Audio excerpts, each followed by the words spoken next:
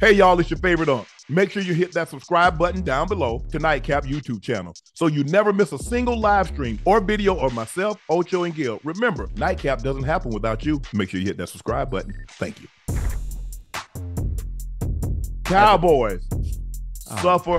Yeah. For my estimation, this is the most humiliating. This is the most pathetic. This is the most embarrassing loss, playoff loss for the Cowboys. Because, Ocho, at one point in time, they were down 48-16. Now, you can look at the final score and say, man, if you didn't watch the game, you're like, oh, okay, there was only two scores. Yeah, it was closer than you thought. No, it wasn't. No, it wasn't. Mm-hmm. Remember when the Cowboys beat the Commanders on Thanksgiving, 45-10? Just what Jerry said. I don't know if I've had a day like this, and I'll include them all. I'll put the Super Bowls in there. I don't know if I've had a better day than with the Cowboys than today. Jerry said he thinks this year's Cowboys team could go all the way to the Super Bowl. Hold on. I got more for you, Ocho. Remember, Micah, in week 1? We're making a statement. I've been trying to make. Hold on. We're making the statement that I've been trying to make. We're the best defense in the National Football League.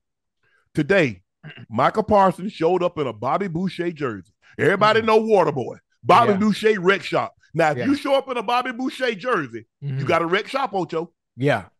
Michael Parsons has 1 quarterback pressure on 19 rushes, the lowest pressure rate in a game in his NFL career.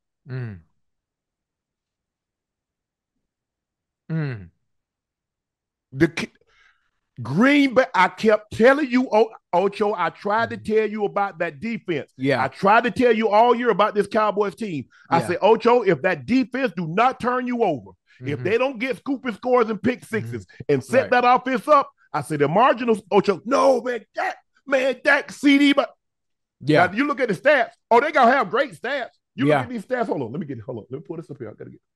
Oh, Dak threw for 400 yards, CD. Yeah. Look at how many yards they had when the score was 6 minutes left in the ball game, and the score was 48-16. What did Dak have? Empty calories. Yeah. When you eat empty calories, you get fat. You get fat. It's and tough. Go look at It's tough. Aaron Jones had 2 rush touchdowns all year. He had 3 in one game. Yeah. It's 21 for $118. Ran through him, went through him like foreign water through a tourist. Yeah. You know what happens when you go out of the country and you drink water, Ocho? What happened? Yeah. Oh, it get it runs. It get it runs. Any matter of fact, that's how Aaron Jones went through him. Anytime you go to Mexico, they tell you the first thing to do: don't drink the water. Montezuma's revenge. Listen, tonight, I even asked myself after watching the game, the loss in itself, I felt bad for Cowboys fans. Oh no, I don't. Oh no, I felt bad because every year, stay with me, baby. Every year it's the same thing. It's the same thing. This is our year. The regular season goes beautiful. You win some of the games you're supposed to win. Okay, you have a few slip-ups, but then you get back on track, and it puts all the fans in a position of hope. Then you have Jerry Jones. He's always coming out. He's always at the forefront. He's always the focal point of everything that's going on. He does all the talking for the team. He knows the injuries. He reports who's going to play, who's not going to play. I mean, this is the best team we've ever had. I think part of the problem is Jerry. In 28 years, they haven't won. Won. They've had great seasons the past 20 years. But for some reason, Jerry Jones always being at the forefront, always being the focal point of the team. We know you're the owner. How about just taking a backseat for a change? How about taking a backseat for a change and taking some of the pressure, the endured pressure that the team already going to have because they got the star on their helmet? We don't need you adding fuel to the fire. Just allow them boys to go out there and just play. I'm not saying that's the reason why they lost. I'm just saying, Jerry, let's try a different approach. He done tried everything. Let's try a different approach for a change. After he done been nasty to Jimmy, talking about he'll put who he want in the Ring of Fame when he want to. He tried to change the mojo. He put Jimmy Johnson in the Ring of Fame, trying to change the mojo. Didn't work. Right. Oh, trying to change the karma. Yeah. You know why you had bad karma? You got to always do right by people. Always do right. And Mike McCarthy did not do right by Kellen Moore. I want to call the plays. We gonna run the ball more. We gonna run the ball. You look worse this year than you did the last 2 years with Kellen Moore calling the plays. Yeah. I mean, you couldn't run the football. You didn't run the football. And the defense. Oh, I'm so this pressure defense. I keep telling you, you Yeah. play that nickel defense with those safeties playing like linebackers, Mm-hmm. they ain't got enough bricks in their back pocket. So when them guards dig up on them and those tight ends get on those little small ass those linebackers that safeties really, you see what's happening? Aaron Jones getting 8, 9, 10 yards a clip. Carry, That's what happened. You better have somebody that can drop anchor. Yeah. I mean, listen, we saw it when they played the Bills. We saw it when they played the Cardinals. You saw it when they played the 49ers. When they played the 49ers. How were those teams successful? When the Eagles, running the ball. I mean, we're not talking about outside. We talk about straight right downhill. Right downhill because defensively, they are a little undersized. They're a little undersized. Sideline to sideline.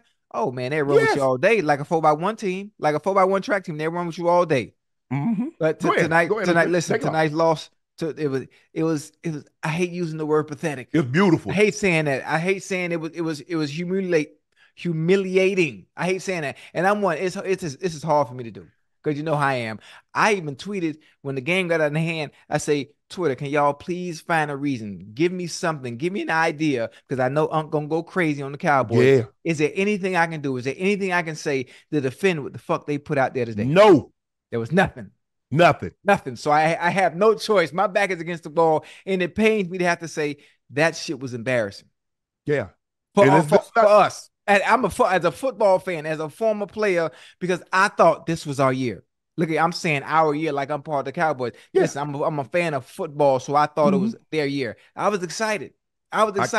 I'm ready for Dak the motherfucking get to the goddamn promised land and get all these motherfuckers off his back. God, I mean, y'all forgive me for cursing. Y'all stay with me for a little bit now because I'm upset. I thought it was Why you upset? Huh? I've been prepared. Ocho, you see what I'm saying? I prepared you this. See, like you said, you want financial literacy. You want people to listen to you when you give them advice. You want people to take your advice. I've been preparing you this for 19 weeks. I wanted him to prove you wrong. I wanted Dak and that team and that offense and that defense to prove you wrong. I wanted Dak and that team and that offense to prove every naysayer wrong. I wanted to prove Stephen A. Smith wrong. And at times it looked good throughout the season. At times it looked good. There was some slip-ups. There was some stalls. But I said, you know what? Come hell or high water, come playoff time, I guarantee you it was going to be a different Cowboys team. Ocho. Listen, the first series, something was off. The first series, the energy, the body language. Yeah, what's up? Green Bay was knee deep in them. That's what was up. Green Bay got the ball and went right down the field. Ocho, do you know how demoralizing it is when the base of your team is the defense and a young team that average 24 years of age gets the football and go right down the field? Yeah. Hey. You got the football. Ocho, think about it. You win the toss. Yeah. You defer. You deferred. So why you defer? You say, I want my dogs out there. The defense. Jordan Love said, give me all you got. Jordan Love said, give me all you got. Whatever you got, give me some of that. I keep telling people all along. See, people laugh when I say the Cowboys are like Duke freshman hoopers. One and done. Ooh. That's what they are. You know, when you go to Duke and you're a basketball player, you one and done. You got to be good, though. Zion, Kyrie, Tatum, Ingram, they one and done. You got to be that boy. Yeah. Cowboys come to the playoff time, one and done. Yeah. They do all that yapping. Yeah. Like what? Take you to church or T-Pain church? Yeah. Man, they out of this is embarrassing. Yeah. They got a 40 water hung on them. A sprinkle me. Big timer. Almost 50 burger, huh? At home. Almost a 50 burger. Oh, you remember?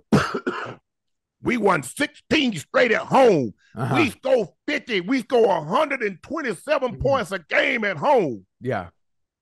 Man. I thought Green Bay said, what that got to do with us? Yeah, I thought that's what we were going to get tonight. I really thought that's what we were going to get tonight. I was boarding my plane, 4:30. I tell you no lie. I was leaving Atlanta.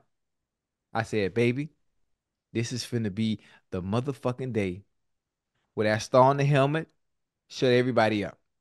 So I was ready. I'm excited for Nightcap. Because I know I'm going to be able to fire back at I know I'm going to be able to fire back at everybody that says something negative about the Cowboys. As a fan, I wanted this for Dak. As someone on the outside looking in, and I understand what he has to deal with because it's America's team. I remember Michael Parsons complaining earlier, why y'all always on Dak head? Why y'all always talk about him? Nah, we on your head now, Michael. Now you got all these other quarterbacks out here. Y'all don't treat him the same way y'all treat Dak. Now you have a better understanding on why. Now Yeah. you have a better understanding on why. Because for one, you got your owner that won't get out the team's Bumping way his in general. gums. Always bumping his gum. And I hear people talk about, well, yeah, maybe they need to go get Bill Belichick. You think Bill Belichick, he don't even let his own players talk. You think he gonna come to that madness over there No. where he have no power and Jerry Jones gonna relinquish the power so he can build a team that he needs to be adequate and compete week in and week out, especially in the playoffs, so this doesn't happen again? Probably not. Them young boys was cooking. I don't care who the DBs were, whatever side they line up on. Yeah. Romeo Dobbs said, give me him. Yeah. Krispy Kreme one side. They said, we got all the Krispy Kremes you want on one side, barbecue chicken on the other. Yeah. Dobbs, Watson, Yeah. Reed, Reed Melton. And the funny thing is cooking. about when you're young, like that, when you're young like Jordan Love, when you're young like that supporting cast Jordan Love has to work with. Yep. Listen, we ain't even supposed to be here to begin with, and we ain't got nothing to worry about. So we just go out here and play free. You know what it feels like to play free, to have no worries. Hell, we ain't supposed to be here any goddamn well. It's no different than the motherfucking Texans. With the pressure, we have nothing to lose. We're not supposed to be here anyway. So it's easy to go out there and just play free. Free will, nothing to worry about, and just have fun, because at the end of the day, it's still football. On the other side, on the flip side of things, the Cowboys, look what all that comes with. Wow. Why offensively, why they look so different today? Off the rip, the first series, something was off. Everybody body language. You could tell something was off. CD and goddamn that Dak. pressure. Listen, CD and Dak, they always in sync, especially off the rip. Look at the numbers they put up the past 5-6 weeks together. But all of a sudden the night is different. In the game where it matters the fucking most. Ocho. Oh, God forgive me. I keep cursing. My bad. Ocho, I know, because you hurt. You want to come in here. You want to get on. You want to come in here. Look at I did. I ain't got no leverage. No, you don't. And they knew, and I knew it. That pressure. You see what happens when you play at home? The only difference is that when you play at home and you lose, you got 85,000 fans leaving that stadium. And you see, they wanted home field. We the number 2 seed. Okay, so now what you going to do with it? They get the ball and go down the field and score on you. Right. Uh-oh. You punt. They get the ball and go back down the field. Uh-oh. Damn. Then all of a sudden, they get the ball and go down again. Yeah. Uh-oh. And then we know when they go that motion and they try to run that 3-by-1, we know that first guy going to go through and that going to try to hit CD. Yeah. Savage passed it off. Say, I ain't even worried about you throwing to Brandon Cooks, because on film, I've never seen you throw him that slant right from the slot. You throw the CD, you throw the second guy. He passed it off and boop, boop. Came and got it. Hello, how may I help you? Yes, I'd like to have a reservation for 6. What time will you be arriving? I'm pulling up right now. To the house he went. Yeah. Hey, listen. Oh, it hurt. Very smart. Very smart on Savage's part. Listen, that ain't nothing but film study, understanding formation, and route recognition, and knowing what's coming. Because he sat right in between the 1 and the 2. Yes. He could have went with Brandon Banks right away. He let it go, being nosy like a goddamn robber, and came on down. He beat CD to the goddamn ball. Right. Because here's the thing, Ocho. On film, I've never seen you throw Brandon Cooks. Why would you throw a 5'6" a slant over the middle? Right. I know you're trying to clear so that you have the bigger window for the bigger receiver coming in behind. You, yeah. Savage pretend like, oh yeah, I'm gonna go. No, I'm not. I think I just stay right here and wait. And that's tough, man. That's in tough. A situation like that, Ocho, just don't drop it. Right. Because the ball's coming. You're not gonna do what you haven't done all year. And all year, what have they done in a situation like that? Throw the ball to CD. Yeah, throw the number 2 every time. Actually, they shouldn't even got a touchdown because DeAndre Campbell dropped another pick. Dak should have had 3 picks right before the half. He undercut Jake Ferguson and dropped it. And then on the 4th down, the left guard moved. Yeah, they didn't call it. They didn't call it. He moved. They didn't call it. But you know who pick was nice though, which was some great defense. Jair. Boy. And I tweeted it before the game. I say I'm curious and I'm excited about the matchup today, because I wonder if Zaire and CeeDee Lamb, I wonder if he would follow I said I understand their strengths, and I know Zaire is really, really good in man-to-man and being up there and bump and run. And he showed you a small sample size of that in that bump and run play. With it was damn near a jerk release from the outside, damn near a jerk release. And man, he was on that. He was on Brandon on that. But here's the thing. Cooks is a small receiver, so it's hard for him to play through contact. Right. Okay, you see how you see how when Jair came, how he turned him? Yeah. So now, normally a big body, you're going to collide and everybody go their separate way and the ball hit the dirt or something. Right. But Cooks is such a small receiver, it's hard for him to play through contact. Right. So he needs space to operate in. You're asking an awful lot, and he's clued. Listen, you see Dak in the shotgun. He takes 2 steps and pull up. You ain't running no go belt. You ain't running no go from there. You're running a slant. You heard what you just said? Brandon Cooks got to create the space. You got to create the space. If you're a smaller receiver, then you have to win with what you do best. Using your footwork, being able to transition, get in and out. Take Zaire Alexander somewhere he think you're going and bring his ass back on home. Somewhere where you're not going to be. But he wasn't able to do that. He was impatient on the route and coming back in. He didn't sell it enough. Wasn't nobody buying that the first time. That's why Zaire was able to beat him back inside. Jair said, I ain't buying that for $1. Second of all, Ocho, if you in the shotgun, and Jair, if you watch him, he's cluing. That gets the ball and pulls up. He ain't finna throw no go. He's going to slant. I'm driving. Right. I'm driving. And I got a 5'6", 5'7", 170-pound receiver. I'm gonna play through him. Yeah. Which is what I'm playing through him. Man, Ocho. We got a record. We got 83,000 people live in the chat. Please, guys, if you're in the chat, make sure you hit that subscribe button. Make sure you hit that like button. Guys, we really appreciate this because 83, you know we're going to go 83,000. Listen, I like to all 83,000 you watching. This ain't really me. I don't curse like this. I'm a little upset. I apologize for you on behalf of myself and my family. I apologize. I don't move like that. Yeah, but see, he don't want to listen to me. I try to prepare him. What I try to do, I try to prepare my co-host, which is Ocho. I try to prepare him for this moment. I said, Ocho, you're going to get your hopes up. Every year you turn around. This is the Cowboys. This is their best chance. What's so different about this chance? I remember when they had 10 Pro Bowlers. I remember when they had Tony Romo. They had Marion the Barbarian. They had Jason Witten. They had T.O. They had the D Ware. They had 10 Pro Bowlers.